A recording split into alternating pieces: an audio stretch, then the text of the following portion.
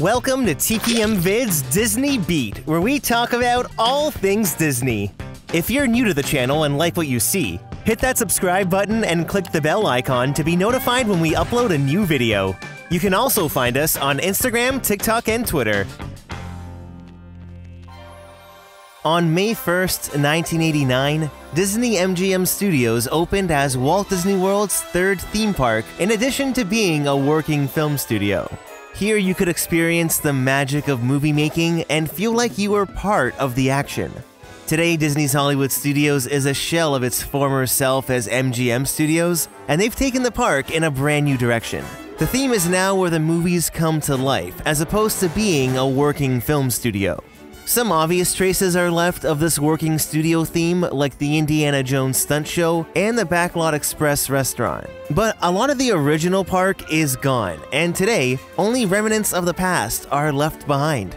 So let's explore the history of the park during its time as Disney MGM Studios, as we count down the top 7 hidden secrets of extinct attractions at Disney's Hollywood Studios. Number 7.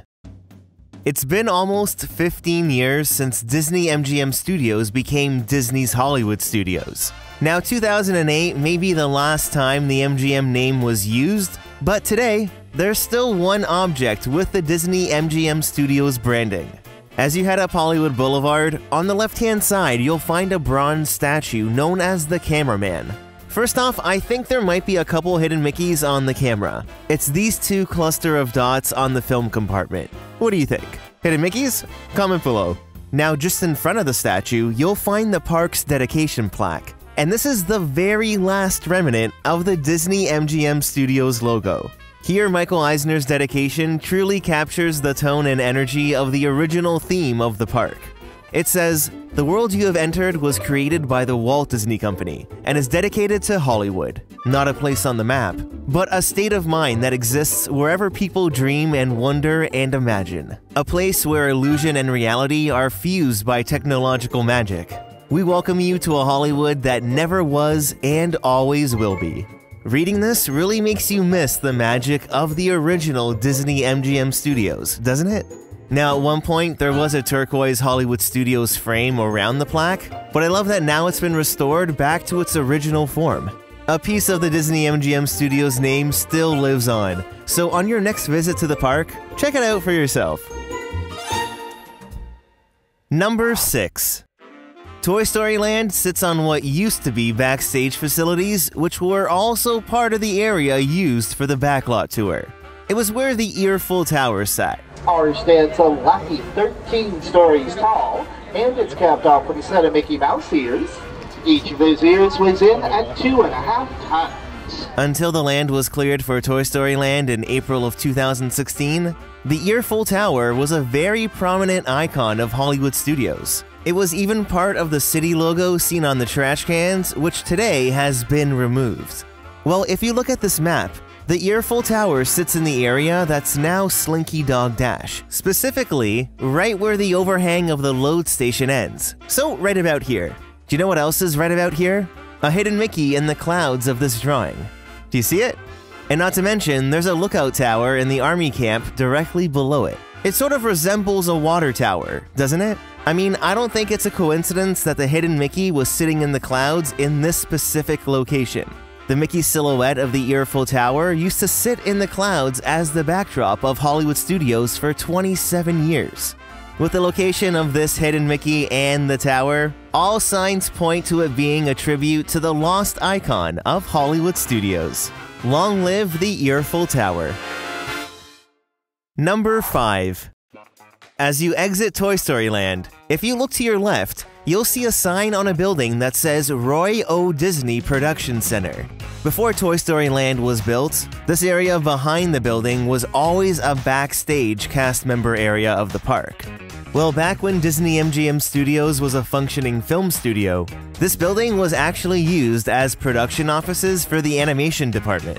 Yeah, if you didn't know, Disney had a separate animation department based in Florida. And guests were able to tour the animation building. Visitors will watch as artists draw the characters, see the drawings Xeroxed onto plastic cells, then watch as the cells are painted in the ink and paint department. The Florida division of Disney Animation would then go on to fully animate Mulan, Lilo and Stitch, and Brother Bear. For a short while in 2003, while Lights Motors Action was under construction, the Backlot Tour tram actually passed through this area. And that's the only time guests saw this building prior to Toy Story Land. In 2004, Disney closed the animation department in Florida, and the Roy O. Disney building was transformed into broadcast operations. Once the American Idol experience opened in February of 2009, the building was also used as an editing and post-production facility for the show. They would edit all the contestant intros and any other media shot on the day for the finale. This show was a big production. There's also a recording studio in the building that's been used to record vocals on Disney Parks projects across the world. It's really fun knowing this sign still exists and continues to pay tribute to the golden years of the working film studio. Number 4. This red, yellow, and black color scheme on the signs was synonymous with identifying the backlot production areas of the park. At one point, the style of sign was even used to mark the show buildings as sound stages. Disney California Adventure uses the same design in the backlot area of Hollywoodland. Well, as Hollywood studios transitioned away from the working film studio over the last half a decade, all of the style of signage was removed, except in one place. If you head over to Animation Courtyard, you can find the Studio Store, still featuring this backlot design. This area in Animation Courtyard used to be the original entrance and exit to the Backlot Tour in the early 90s, so the store sold items inspired by new film releases. Well, when Hollywood Studios reopened in July of 2020, the Studio Store never reopened with the park, and today the windows are now covered. The store could come back, but it probably won't be long until the last little bit of this iconic signage is removed. For now, we can still enjoy this little remnant of the past and reminisce about the working film studio years of MGM Studios. And have you ever wondered why there's a big arch in the middle of the park? Well, originally it was built to mimic the arch entrances of the major film studios in California, with Animation Courtyard being the original entrance and exit to the Backlot Tour and the Animation Tour. Creating this grand entrance signified you were entering the production area of the park.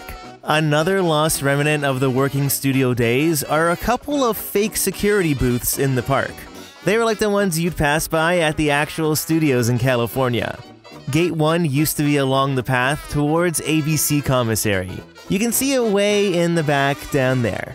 The original Gate 2 booth was in the middle of the path heading towards Star Tours. Then it got a makeover to the red backlot color scheme and was moved just in front of the Backlot Express restaurant. It would have been right here in this little corner that was made for the booth. Once you passed these security booths, it was symbolic that you were leaving the front lot and heading into the back lot. Now, both booths were removed by 2012, but it was just another detail that added more authenticity to this whole Hollywood experience. Number 3. If you're rushing to get into Mickey and Minnie's Runaway Railway, you may not even realize you're walking over some amazing Disney MGM Studios history. As you stand in the forecourt of the Chinese Theater, you'll find real celebrity foot and handprints in the pavement. Leading up to the park's grand opening in 1989, many celebrities were there to leave their mark in the cement. But the first celebrity to have their handprint ceremony in front of the public was Annette Funicello. On May 1st, 1989, the former Mickey Mouse Club star kicked off the park's Star Today program. Every week from Wednesday to Sunday, guests would have the chance to see one celebrity appear at the park. It began with a motorcade down Hollywood Boulevard to the Chinese Theater for the handprint ceremony. Looking at these old-time guides, it's insinuated the ceremony happened every single day. So it appears each celebrity would have gotten 5 chances to get their hands dirty. Here in 1995, Laurie Metcalf was leaving her mark. Perfect French, ladies and gentlemen. Then the ceremony was followed by a Q&A at Theater of the Stars. If you have a question you'd like to ask Laurie, join us in just a few minutes at Disney's Theater of the Stars, where you can ask the questions you've always wanted time to ask your favorite star. Now, if you try looking for Laurie's handprints today, you will not find them. Many celebrities had handprint ceremonies, but their prints were never placed in the park. It appears the Chinese theater forecourt was saved for the A-list celebrities, so many of these castings were just stored backstage. Most of the ones on display today in front of the Chinese theater date prior to 1995. There are a few prints that are older, like Michael J. Fox in 1999. I think he's the most recent celebrity with handprints. And speaking of handprints, did you know there are also handprints in the forecourt of Theater of the Stars? There aren't as many as in front of the Chinese theater, but a lot of people don't even know they exist. Originally, Theater of the Stars was located just off Hollywood Boulevard, but with the expansion of Sunset Boulevard, the new theater opened in 1994. At this point, there were about 30 or so handprints backstage that weren't used at the Chinese theater. So Disney decided to place them here in the forecourt of Theater of the Stars. Based on the theater's name, it's a fitting place for them.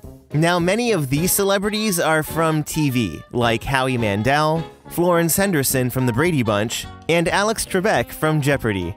No new celebrities were ever added after the theater opened in 1994. And by about late 1995, the Start Today program quietly disappeared from the Times Guide.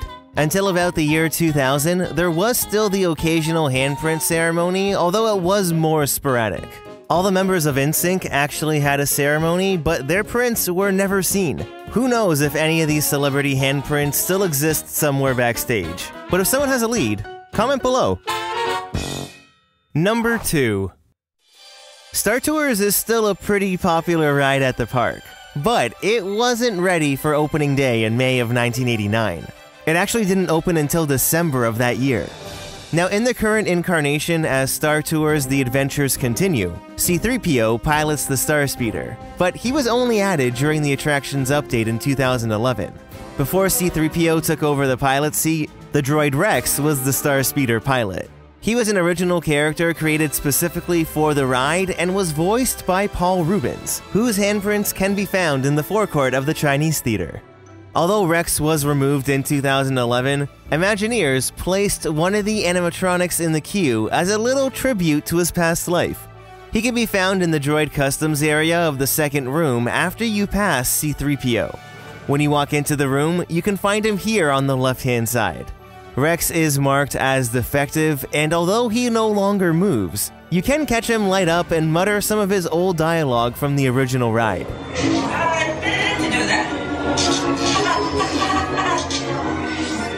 I meant to do that. A little shortcut.